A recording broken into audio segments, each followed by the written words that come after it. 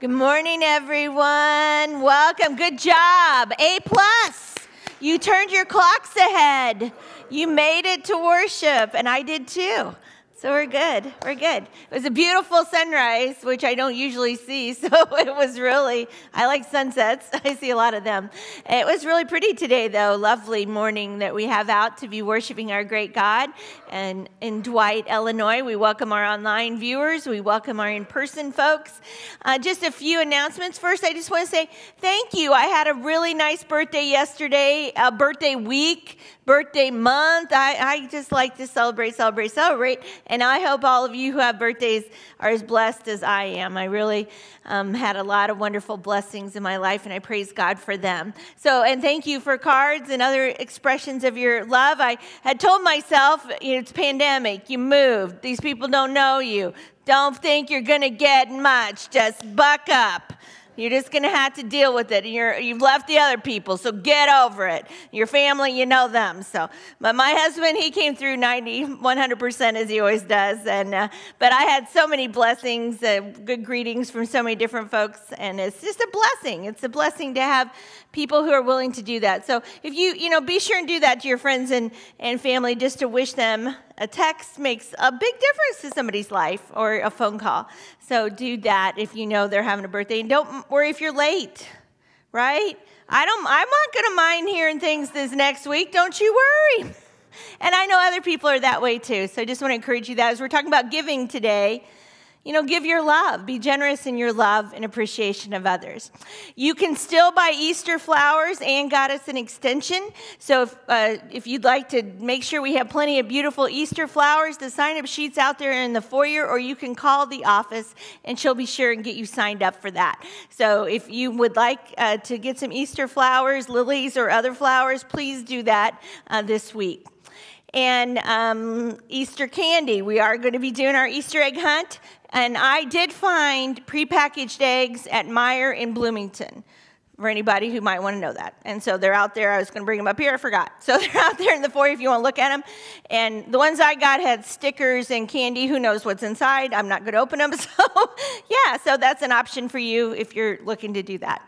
All right. I think that's all the announcements. Birthdays. Here's some more people having birthdays. Happy birthday to everybody. Looks like Bill's got a St. Patrick's Day birthday coming up. So happy birthday, and Mary Percarney's birthday's this week. And Kodak's are having an anniversary. So happy anniversary and birthdays to everyone. Friends, God is good. And all the time, let's worship and praise our great God as we listen to this beautiful prelude.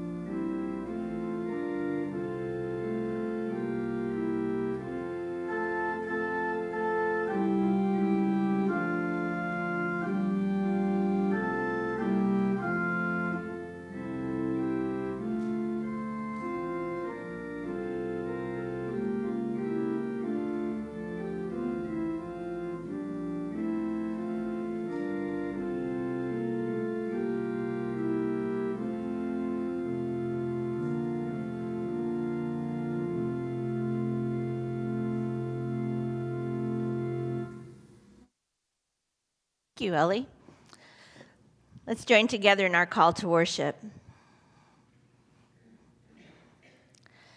Give thanks to the Lord, call upon his holy name. My strength and my song, the Lord is my salvation. Sing to the Lord, for he has done glorious things. Let this be known throughout all the world. Shout aloud and sing for joy, for great is the Holy One of Israel among us. Amen. Let's stand together and sing our opening praise, an old favorite, How Great Thou Art. Let's give Mary a little more love and sing happy birthday to her, okay? Here we go. Happy birthday to you. Happy birthday to you. Happy birthday, dear Mary. Happy birthday to you. Thank you. Good job. Thank you, everybody. Thank you, Bruce. All right, let's sing our praise.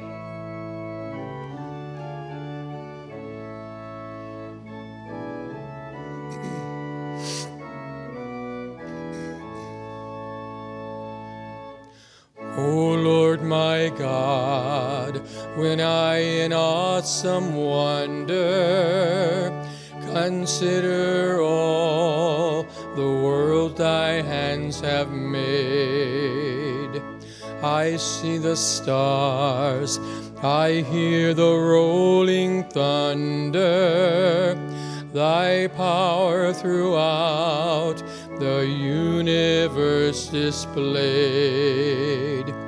Then sings my soul, my Savior God, to thee. How great thou art, how great thou art. Then sings my soul, my Savior God, to thee. How great thou art, how great thou art. When through the woods and forest glades I wander, and hear the birds sing sweetly in the trees, when I look down from lofty mountain grandeur, and hear the brook, and feel the gentle breeze, then sings my soul, my Savior God, to thee. How great thou art, how great thou art. Then sings my soul, my Savior God, to thee. How great thou art, how great thou art. And when I think that God his Son not sparing sent him to die, I scarce can take it in, that on the cross my burden gladly bearing, he bled and died to take away my sin. Then sings my soul, my Savior God, to thee. How great thou art, how great thou art. Then sings my soul, my Savior God, to thee. How great thou art, how great thou art. Amen. You may be seated. Let's pray together. Merciful God, you have given us life and have sustained us through all times and in all places. We thank you for bringing us to this place of worship. Inspire us to speak truthfully and listen attentively. Through our time together, may we become channels of your love and mercy, reaching out to a hurting world in generosity, for you have given your all, even your Son, to us. Jesus, in his name we pray. Amen. All right. Well, children and youth, it's your time today. Are you awake? Are you with me? Are you perky? Do you like to get things like I do, like presents? No? You don't want any presents or anything? Yeah, you like presents. Do you like to give things? Do you all like to give things? I do like to give things. It's hard sometimes because you want to give nice things, but when you do it and they like it, then yeah, I like to give things. So presents are fun, aren't they? Well, today we're talking about giving and receiving. Let's share this Bible verse together. Give and it will be given to you. A good measure, pressed down, shaken together, and running over will be poured into your lap. For the measure you use, it will be measured to you. How's that sound? Pretty good? I'm going to show that with this. Look at this. I got this big bowl of brown sugar here. Yeah, I know. Tasty. Would you like a little sample? And I'm going to measure some into these bags. And I'm going to use the same measuring cup. And that when we get done, I want you to tell me which has more in it. Okay? All right. So the first one, I'm just going to scoop some in here. It smells really good. I'm just going to put it right in here. All right, so we have this bag. We'll hope it doesn't fall over. What? Huh? I can't hear you. Oh, you're looking. Oh, I see. I'm so glad that I made you repeat that 5 times. And now the next one, I'm going to press down in this cup and measure it, and we'll see how we got. How much we can get pressed down. Do you think that makes a difference? Have you cooked before? With your mom? Good. Not with your dad? No, Dad's shaking his head no. All right. Now, which is different? How much has more? This is the pressed down one. So it's good to get things that are pressed down and generously given, isn't it? Because you really see the difference. That's a big difference, isn't it? That's a lot. Yeah, it's good to have things, when we give generously, then the Bible tells us we receive generously. Now, we don't need to give to receive, but that's just a bonus. That's a blessing of giving, is how much we receive. So we need to think about how we can be generous in giving to others. So how could you give to people right now? What? Go ahead, Carter. That's a great idea. If you have some toys that you don't play with anymore, you could donate them. And who could you give them to? Kids that don't have any money. Right. And where's a place that we send good things like that to? No, that's a good guess. With your mom being in medicine, that's a good guess. We have a big garage back in our, have you ever taken a box of stuff to our big garage? Yeah. Yeah, that's a good place to give, and send it down to Kentucky, because people are glad to get, when they open all those boxes that we put in our big garage, they are like having presents, and we miss out on that, but it'd be fun to see them. But even when we sent all those medical supplies, they were like, bonus! It was like a Christmas day. So giving is such a joyful thing to do. It fills our hearts with joy, but even more, God says, you give, and I'm going to give even more to you. Let's pray together. Repeat after me. Dear Lord, we're so thankful for all you give us. We're especially thankful for our family and friends and the precious gift of your Son. But we have much more than that. Help us to be generous in giving of our material possessions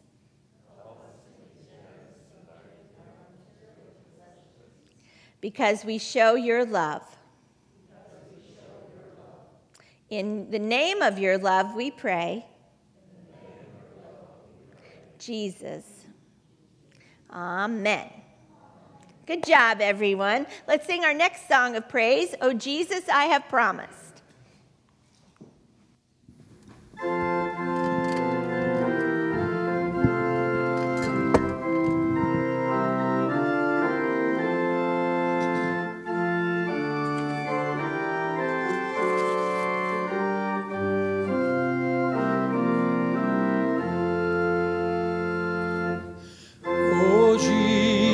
I have promised to serve thee to the end. Be thou forever near me, my master and my friend.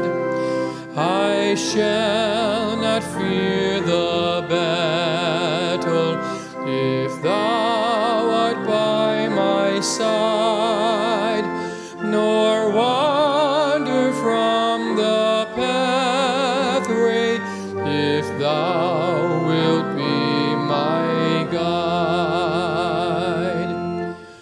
Oh, let me hear thee speaking in accents clear and still, above the storms of passion, the murmurs of self-will. Oh, speak to reassure me, to hasten or control. Oh, speak and make me listen, thou guardian of my soul. Amen. And now let's profess our faith together this morning. We're going to share the Apostles' Creed. Let's say this together in unison. I believe in God, the Father Almighty, maker of heaven and earth, and in Jesus Christ, his only Son, our Lord, who was conceived by the Holy Spirit, born of the Virgin Mary, suffered under Pontius Pilate, was crucified, dead, and buried. The third day he rose from the dead. He ascended into heaven and sitteth at the right hand of God the Father Almighty. From thence he shall come to judge the quick and the dead.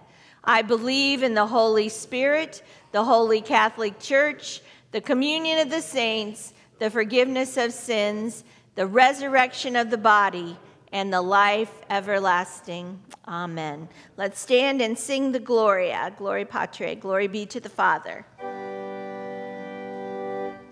Glory be to the Father, and to the Son, and to the Holy Ghost, as it was in the beginning, is now, and ever shall be, world without end. Amen. Amen. Amen. You may be seated.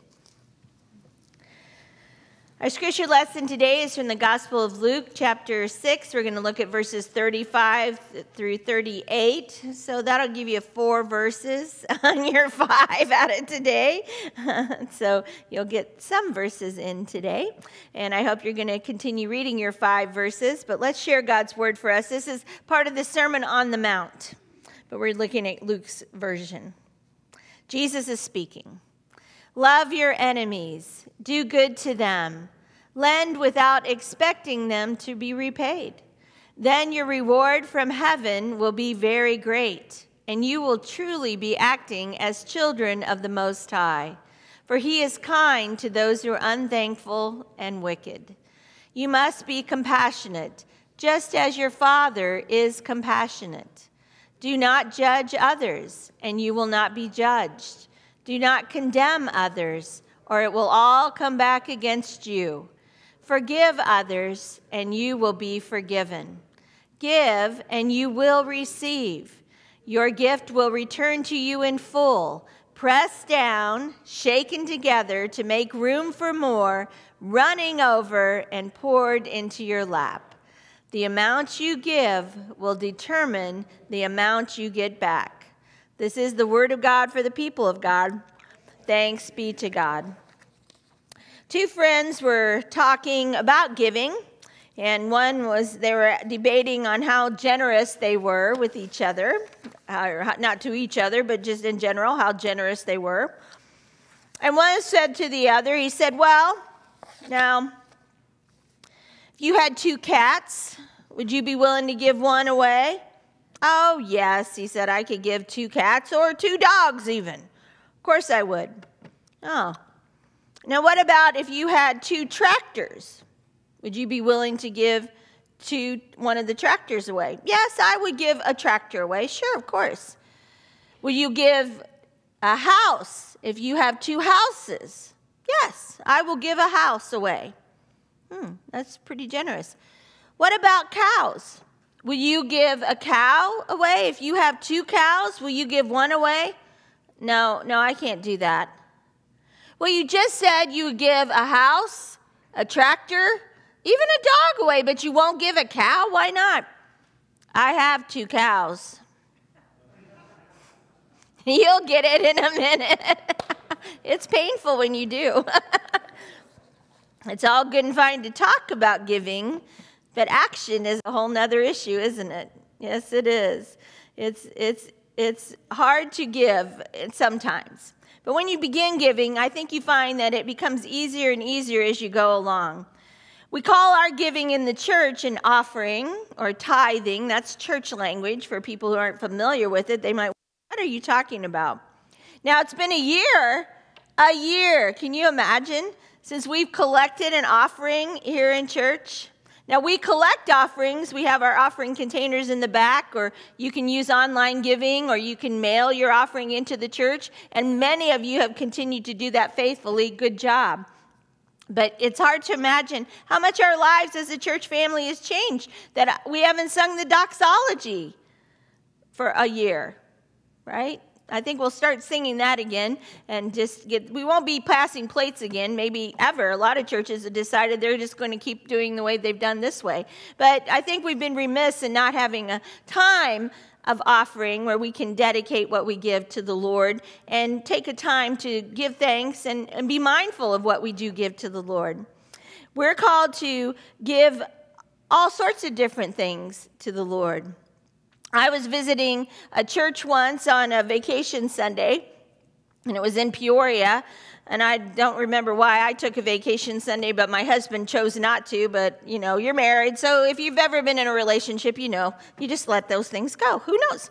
But I remember I was downtown in this church in Peoria, and it was a non-denominational church, and so they had a very mixed population, and when they got ready to take the offering, the person who was the pastor who was doing that part of the service stood up and said, it's time for the offering. And they started applauding. They started cheering. I was shocked. I'm a Methodist. Getting people to applaud and cheer in a Methodist church, when there's some really good music, you might pull it out of them. But for the offering, these people were happy to have the privilege to give to the Lord. And that's how they looked at it. So I want you to think about if you would be applauding for a time for offering, it's your time to give. And when I looked around that sanctuary, I saw these different people, and being a minister just right across the river, I had seen some of these people come ask for help even. So I knew some of these people were really struggling. And it hit me that maybe some of them were thankful that they'd gotten to a point that they could give something to the Lord. And then others like me were thankful that they had plenty to give to the Lord, and it really was more of a willful issue instead of a financial issue. And so just think about you clapping your hands and giving praise to God when it's time to give the offering. It's a challenge for me. Giving is a privilege. We should think of it as that way. We're privileged to have things to give. We're privileged to have the heart to give. That's a privilege. And we're also privileged that God, who owns everything and who gives us everything, is willing to take back a little bit of what we're willing to give him. Right? Did you ever think about that? I mean, God, it's already God's. We belong to God. All of this belongs to God. All of our finances belong to God. And yet, it pleases him when we give him back some that's his own. Isn't that kind of funny? It's like if you're out to eat with a little kid and you bought a Happy Meal and you got your own French fries, or maybe you got a salad and they have their French fries, and the little child says, "Hey, have some French fries." Doesn't that make you feel really good? But you already paid for all that. Basically they're yours. And yet that their willingness to give to you touches your heart. And somehow God looks at us in that loving way. And I find that amazing, that it's such a wonderful thing that God receives our gifts. Now, the other thing I think about gifts is about the effort of the giver, right? If you know that you saw those package of chocolate candies at Casey's in the aisle right by the checkout that arrived on your desk from your husband who forgot your birthday or anniversary, you might be like, really? Right? You're like, but, something is better than nothing. We all forget. But, I arrived home and my husband had some really nice things for me. And I knew that was an effort for him because I know how busy he is. I know his schedule. And I know and so that made the gifts even better. It was that he had been so thoughtful to do that. And so our effort in giving sometimes improves the gift. And I think that's true for God. If we're willing to make a sacrifice to give, then I think God is pleased even more. But he's thankful for whatever gifts we give. And so we need to just be reminding ourselves that offering is a privilege to God. But giving our best to God is important because God gave to us first. God gave us the best gift of all. What has God given us? Jesus. That's the very best gift any of us can get. God was willing to give his son for us. That's how much he loves us. That he not only gives us life, but he gave his son as a sacrifice for us to take care of our sins so we don't have to worry about anything. And knowing Jesus and living in God's love, that's a privilege that I hope you have. And if you don't have it, I want to talk to you about that. Give me a call. Look me up. I want to talk to you about the privilege of knowing Jesus. I'm looking at the camera right now because I kind of think if you got up on Time Change Sunday, you might kind of know who Jesus is. That's just an assumption. So if you don't, I just want to talk to you too. But that's kind of my assumption, that you love God a little bit or you wouldn't have done that. So good job for that. But for those who don't, our message goes out all over the place. You never know who's going to be listening to us. And that's true when you're out and about though, right? You never know who's going to be listening to you. But God has given us the greatest gift ever.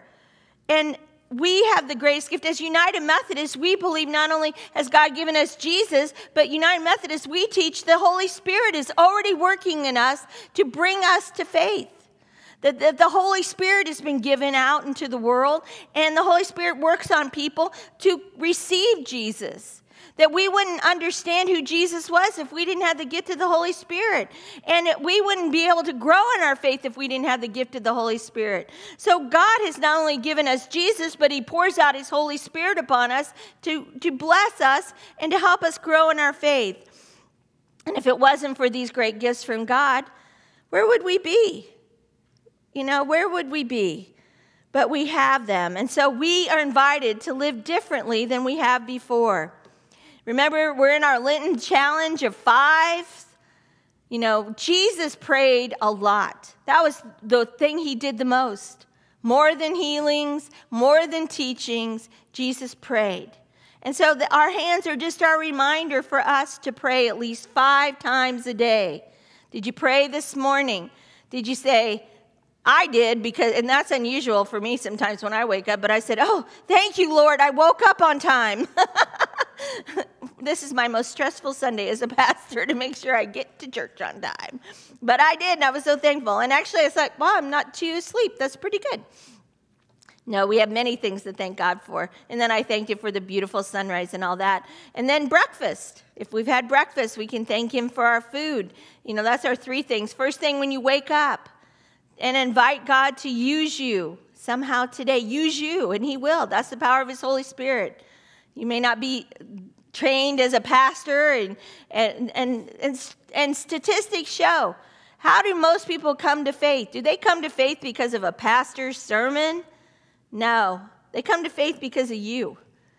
They come to church especially because you invited them. Pastors can invite people, that's their job. But when you invite people to come to church, they come because you invited them. So you have power to do things. So ask God to use you. And then your prayers for your meals. And then tonight, thank God for the day. Ask God to forgive you what you didn't do so great. Maybe you were praying for a Illini win this afternoon, and maybe they will win. And then maybe you called your friend up who's not an Illini fan and say, see, I told you. You might need to repent of that later. Right? That's how sports work. So remember to do your 5 prayers and your 5 gratitude things. We're grateful for this. We're grateful for that. If you write it down, you might find you're happier. That's our 5. And then 5 scripture verses. You already read 4. So 1 more. You just got to find 1 more, and you'll make it for the day. But hopefully you're doing more than that, and you're reading the Gospel of Mark, and you're moving through the story of Jesus' last few days, and it's powerful.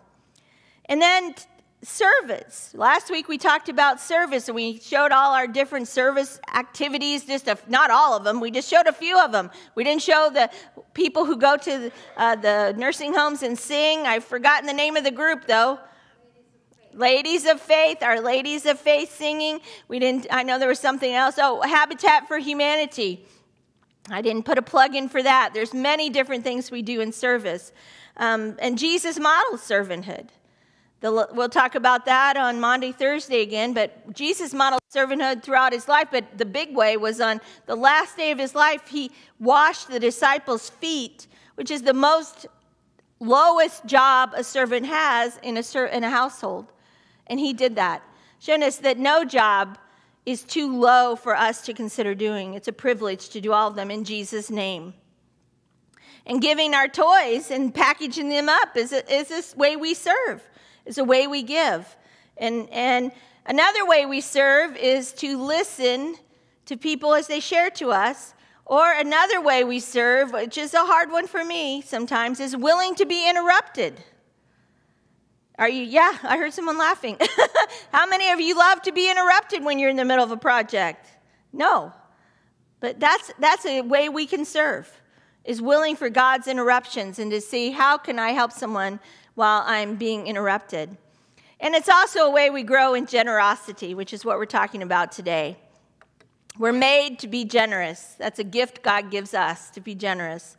And how generous we are shapes our hearts and lives. It changes who we are as people, and not just about money.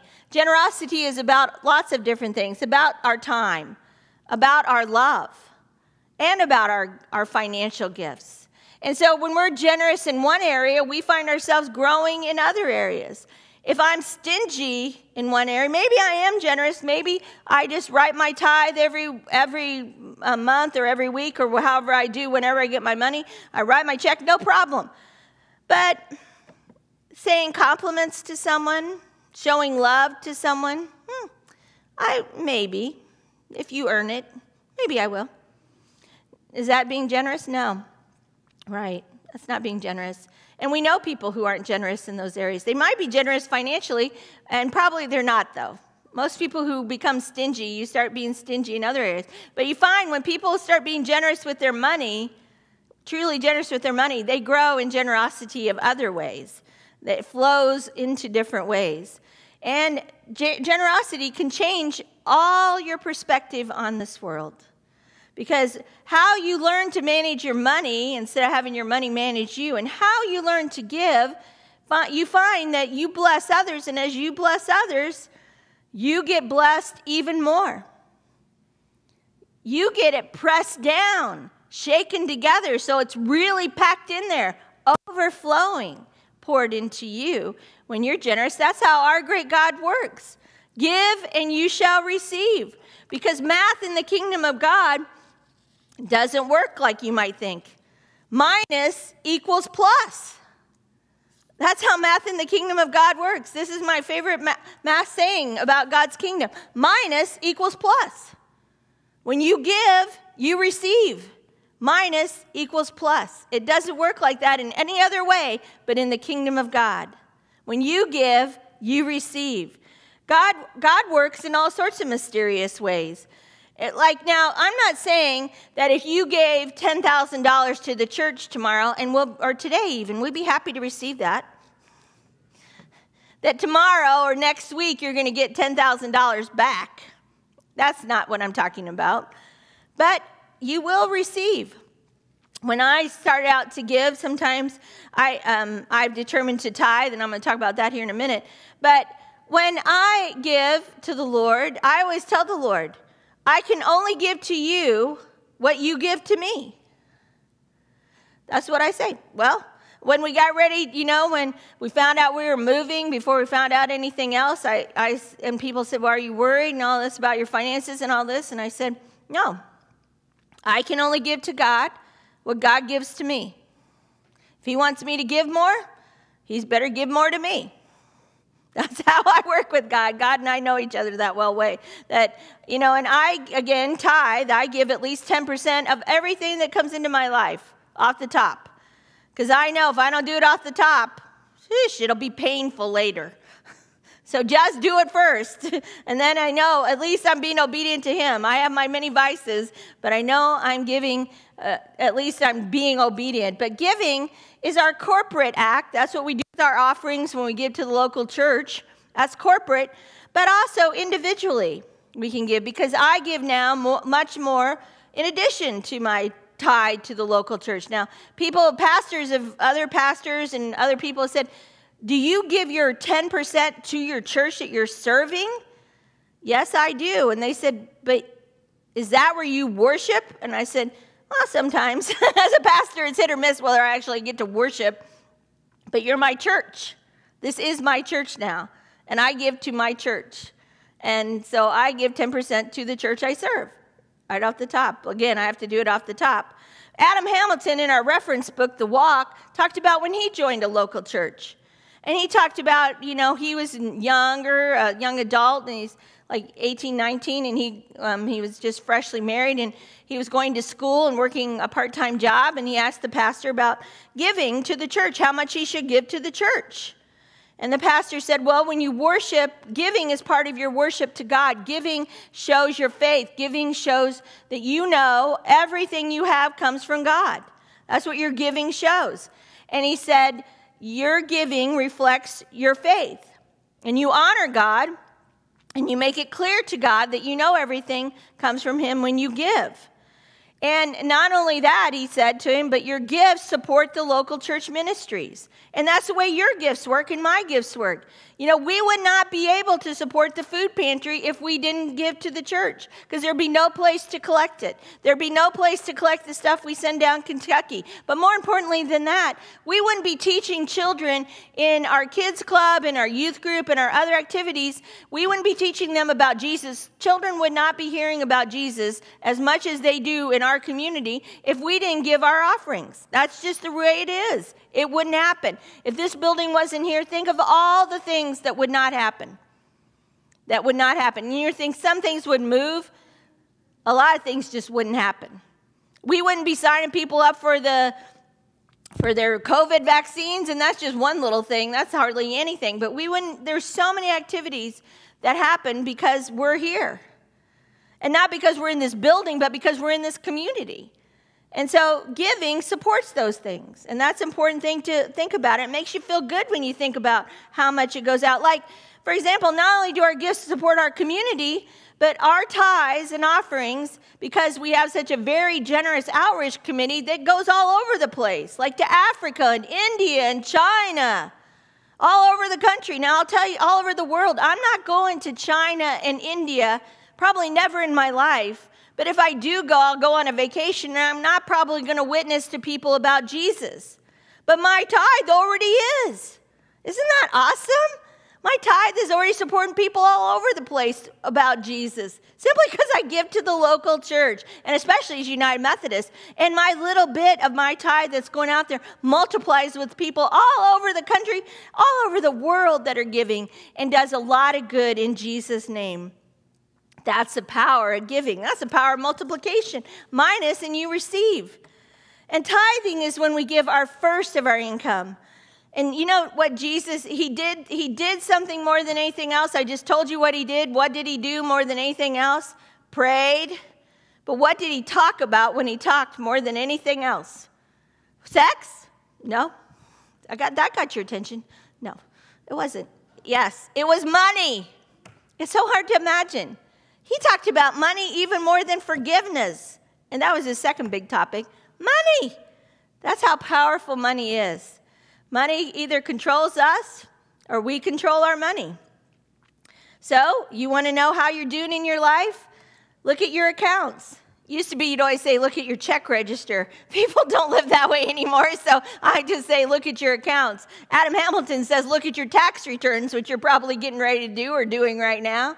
That tells you where your money went. What does it say about how you live your life? What does it say about your money? That's a good judge. That's a good way for you to evaluate. How am I doing spiritually? Am I giving 10%? Hamilton had his tax accountant said that if you give to charitable giving, like the local church, then you're more likely to pay off debt. You're a better loan risk if you're a good giver to charitable giving, which I thought was interesting. But it can be hard. It can be hard. Hamilton, when he started giving, he didn't have any money. Like I said, he was poor. And when I started to tithe, I was too. I just got out of college. I had a very low-paying job at a senior meal service program, which I loved, but it didn't pay anything. And I told my family, I don't even know why, but I told my brother I was going to tithe. And he just said, you can't tithe. You are too poor to tithe. That's what he said. He goes, there's no way you're going to make your payments of your car and your rental on your apartment and all. You cannot tithe. Of course, in our family, that was fighting words, and I was like, I'm going to tithe. And it was hard. I had to say no to some invitations with my friends because I didn't have the extra money to go to the concert or go to the movies or go out to dinner. I had to say no. I ate a lot of ramen noodles and those peanut butter sandwiches that first year. I did until I better got my life and got a little raise, of course. But I did it, and I felt so good. And now, looking back, it really made me think, I can, even though I'm very, very blessed now, that I can do a lot of things because I learned how to tithe early in my life, and manage my money is what really it taught me. But now I'm kind of struggling like this guy. Not to this extent. But a man came in the pastor's office, and he was having a struggle because his monthly giving was going to be above $10,000 a month. So how much money was he making if he continued to tithe? Over $1 million. He'd been very blessed. But he was in a smaller church like ours. I can't even imagine if somebody gave $10,000 a month to our church. We would be giving away so much stuff when we gave. It'd be like awesome. We would have nothing to worry about. And that's the power of tithing. Even if you had everybody on minimum wage and they were able to tithe, you'd be surprised how much money we'd have we give a lot away, but we tithe, the portion of our church budget gets tithed here, which I find amazing and awesome. But so he came in, he's talking to the pastor, and he goes, Pastor, I just don't know if I can do it. I've been tithing all this time, but that just seems like a lot of money for our little church. And that's what happens. The more people give a bigger amount, the less they make. But then when they reach a certain amount, it seems like $2,000 or $3,000. People are like, that's enough for that church. It has nothing to do with tithing. It has no spiritual discipline. And so that's what this guy's thinking. That's too much. How are they going to use that? I don't know what they're going to do with that. You get snippy with it instead of just saying, give it to God and forget it. And so the pastor said, well, let's pray about it. So the pastor started. They had a moment of quiet, and then the pastor started praying. He said, Lord, I'm so thankful that you've blessed my friend here. You have blessed him and helped his business to grow, and you have just multiplied his blessings, and And now he's really at this struggle right now, Lord, that how he can be faithful in giving. And so, Lord, I just ask that you make his finances match his heart. Well, and the pastor said, amen. The man broke out his checkbook and wrote the check. He didn't want his finances to match his heart. He wanted his finances to match what they were matching, right? Friends, don't let your heart determine how you give. Let your will be to be obedient to Christ. The more we give, the more we will receive. Make your choice to give God your best. Now, I don't like dulling. Some people say, well, should we give net income? Should we give off our tax returns? Yeah, no. In my mind, who knows how many exemptions you've taken? How about your gross income? That's what I do. And again, my invitation to God is, if you want me to give it, you have to give it to me, and I'll be happy to give it. And sometimes I get with God, and I'm like, well, you think you're giving so much to me? I'm going to show you. I'm going to give this extraordinary for me amount to this charity or whatever, and I'm just going to do it.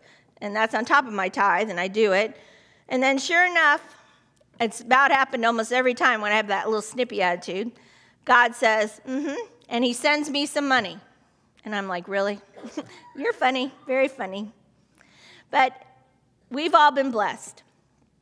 And to live faithfully, we might have to manage our money, and I certainly can help talk to you about that. I've been there, and I can help you overcome those things, but I will guarantee you, if you want to have more in your life, give more, and you will. Because as we are giving to God, God will bless us, because you can never outgive the Lord.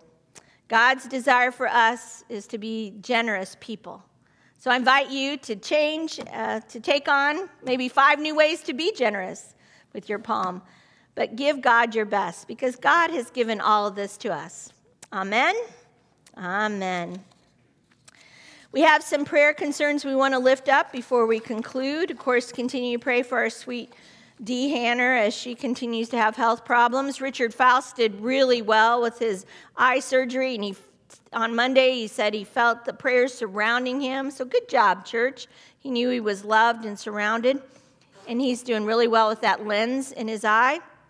Paul Siebert has diverticulitis and is going to have some more tests on that. He plays for the drums at our late service, so keep Paul Siebert in your prayers. Of course, Dave and Carol Siebert are really having struggles down in southern Illinois, so keep them in your prayers. And Marvin Madison did go to the hospital, but is home, and he's waiting for some more testing, so please keep him in your prayers. We want to just pray for our sweet Tammy Pulver, who's really just struggling, and we just need the Lord to deliver her, and we're going to keep praying for that. Lita Leach also is really having struggles with her hip and that tear around her hip from that cartilage, and just almost incapacitated at times. And so with 2 kids in high school, she just really needs our prayers for healing and encouragement. Kaylin's still plugging along, so we're thankful for that. And let's just keep all the folks battling cancer. Kurt Perninsky, you know me in pronunciations. I'm so sorry, Kurt. God knows who you are, and everyone else here knows who you are, and I will work on getting your name pronounced right, but we're going to just lift Kurt up for prayer. Powerful prayer healing. He's been diagnosed with rectal cancer, and so we're going to surround him with a lot of prayer for healing too. All right, and I'm sure there's others. If there are, just be sure and let me know who I'm forgetting, but the Lord isn't. If you lift them up, the Lord hears you. So let's pray together.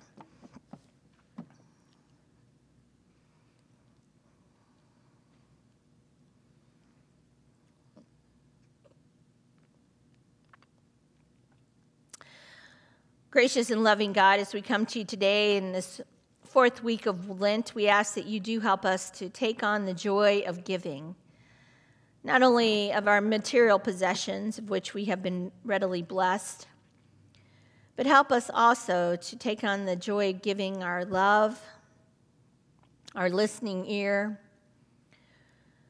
our encouragement, our praise to others. Help us to learn to be generous and knowing that as we give, so we receive. And Lord, we do ask that you bless in a powerful way with your healing all these that need it, especially those battling cancer. We pray for them to have victory this week. We pray for them to be encouraged and strengthened in body and in spirit. And we just lift up Tammy and Kurt and others that are walking hard journeys.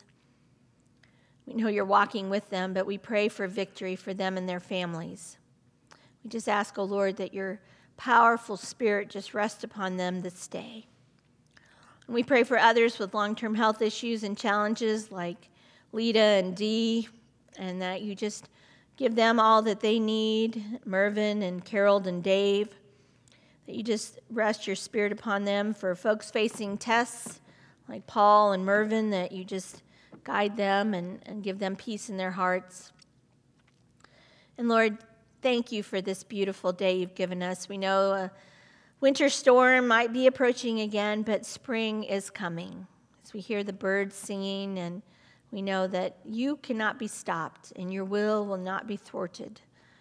Help us to live in that will this day. You invite each of us to take on a new journey. Help us to take on the journey of Easter, of victory, of love, hope, and graciousness, and to find out just how very generous you can be. We thank you, Lord, for all the ways you bless us, because we are blessed so much. Help us to go out and bless others. In Jesus' precious name we pray, and we continue praying as Jesus has taught us. Our Father, who art in heaven, hallowed be thy name. Thy kingdom come, thy will be done, on earth as it is in heaven. Give us this day our daily bread. Forgive us our trespasses, as we forgive those who trespassed against us. And lead us not into temptation, but deliver us from evil. For thine is the kingdom, and the power, and the glory forever. Amen. Let's stand together and sing one of my favorite hymns, Freely, Freely.